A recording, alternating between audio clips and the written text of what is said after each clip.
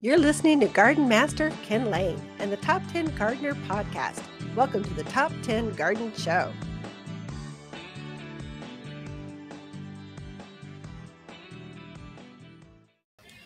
And we are back with Lisa Lain in the studio. She comes each week with your garden questions. Just what are neighbors talking about? And if the flowers are blooming in your neighbor's yard, it's going to be blooming throughout the neighborhood. And so I think there's some value in sharing that back and forth. Welcome to the show, Lisa. Thank you.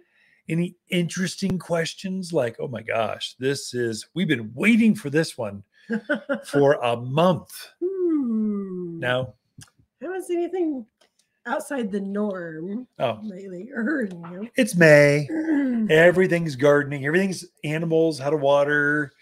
Well, there's bugs. Yeah.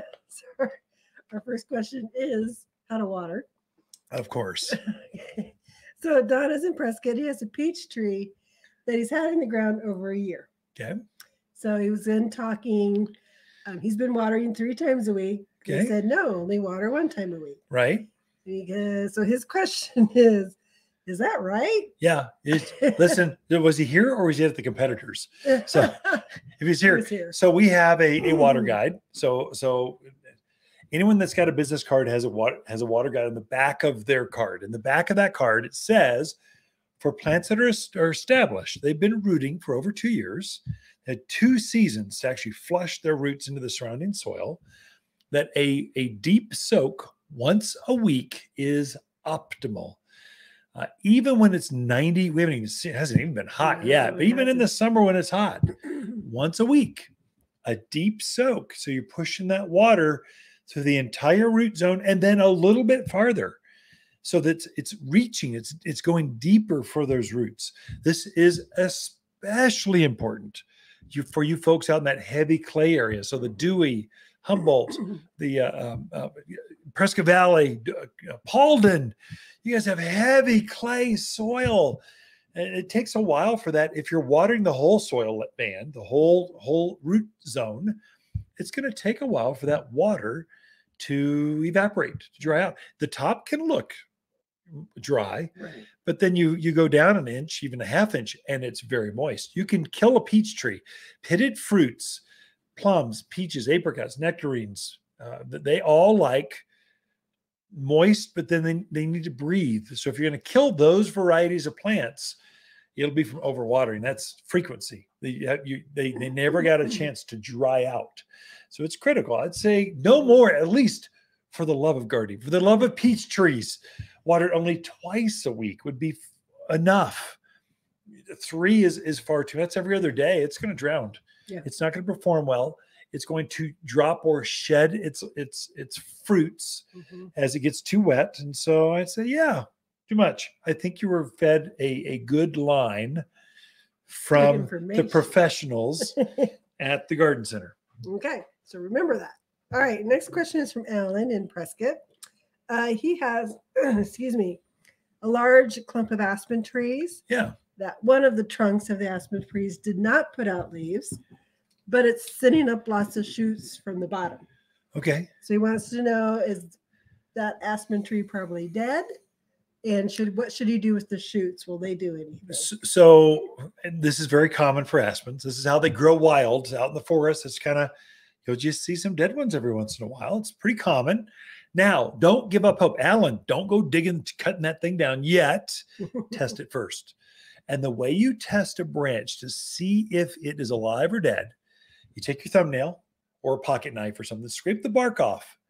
If the wood underneath that bark is green, that is alive. It will come out. It just got zapped by frost. Something happened where it was that one was stressed out and the others didn't. So it's crying about it. So it's late to leaf out. If it's brown underneath the bark or white, brown or white, that particular area or that branch is dead. And so if it's brown all the way down to the base, cut that off. And now that will free up your suckers, what we call them, the wild shoots coming up from the roots.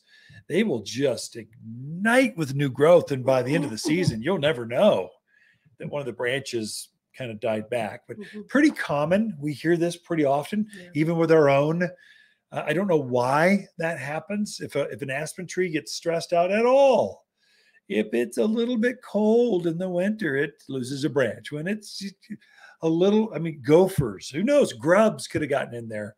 Something happened where that branch got stressed and died over the winter and is not coming back. But luckily, aspens are hard to kill because they come right back from the roots and start taking off, fertilize it, give it some 744 all-purpose plant food, and you'll get 6 feet of growth off that sucker. I mean, literally, it'll go from a sprout to, oh my gosh, that thing's growing crazy. I am a gardener. Wow. So I think anyway. it would be a good idea for them to look for grubs, make sure they don't have gophers, something going on. Yeah, if you see mounds, I mean, the only way to really know it'd be a root thing is to take a hand trowel and just dig beside the root ball on the stressed out side. This goes for anything, not just Allen is aspen. Right. When you see a stressed out plant, take a hand trowel, dig down in there. If you see even one little white worm, you've got dozens, and that's a grub. So the larva stage of beetles are called grubs. And so when they colonize, they'll literally eat. I've seen trees blow over in the wind because the grubs ate all the roots off. It could be that. And if you have it, if you see that, come see us. There's a real easy grub killer. You sprinkle it on there, water it in, takes them all out like that. And one application lasts for a whole year. But I hate to just start spreading grub killers out there for sure. Yeah. But it's worth checking. It's worth checking. Look for pocket gophers. They like the taste of aspens, but that would be obvious. Alan would have said, I have gophers that killed one of my branches. He didn't say that. Surprised. Some people they see something die, they don't really check out the surrounding area to see what's going on. So gophers get out in the garden and see are underground rats. They all deserve to die. But that's coming from a Southern boy. That's just what we did. So you don't want rats in the barn. You don't want them in the shed. You don't want them in the house. Okay. Should I go into my Southern accent? No. Let's move on to Sherry. She lives out in Chino. She's having issues with grasshoppers. Yeah. Surprise. She says in the past she's always used no-low bait, but she doesn't seem to be able to find it this year. Yeah. What are the other options out there for grasshoppers? Yeah. So no-low bait, we've been selling that for decades. It's a great organic. It's also owned by a little family business, and the business burned down. They're trying to recover, but they're a small company of a very specialized organic. And so it's not going to be available in the marketplace. And people go, I'm going to find it online. Well, good luck. Yeah. And you better make sure you check the expiration date. Yeah, because if it's over like 60 days old, you don't want it. You're getting last year's leftover stuff. That's how you found it. So really what we're doing is two things. There's a spray. You can put it into a hose and sprayer. Just spray off those weeds, the back area where the grasshoppers are. Spray that, and it'll become a barrier. It's called indoor-outdoor insect spray. I mean, that's it. It's very effective against grasshoppers, crickets, scorpions, blister beetles, but it's way safer than malathion, some of these nasty chemicals. So I would say spray that. The other one is we have a granular. It's called Turf Ranger. You sprinkle it out in the area where they are active. You water it in, and now as they cross that area, they pick it up. It's in the soil. It's living in the soil. They'll pick it up, and it takes out scorpions, grasshoppers, blister beetles, anything that crawls on the ground, slugs, pill bugs, all that kind of stuff. So I would say Turf Ranger if you want the long-term solution. Spread it out, water it in. If you want I want to watch them die and quiver before my eyes. And an indoor-outdoors bug spray, basically. Or come and talk to us. Sherry, come in here and talk to us. Stop emailing and asking questions. We want to see you. Bring a dead grasshopper with you. We'll show you how to kill it. It's better to get them in the earlier stages than when they get like dinosaur size. Yeah. So grasshoppers are funny. They have an exoskeleton. So their shell is their skeleton. And so when they're small, they just shed that like a snake. They shed it and they have another one. They shed it. They just get bigger and bigger and bigger. And finally it takes a shotgun or like air to surface to air missiles to take them out. They're huge. And those folks out in Prescott Valley, they're so fat and chubby, they can't even fly. I mean, they're huge. Yeah. I mean, you could barbecue them, feed the neighborhoods with one grasshopper. They're so ginormous. So there's a way to kill them. We can show you how to do that. Come see us. Definitely. That's it for this segment. Ken and Lisa Lain, the Mountain Gardeners. Be right back after this.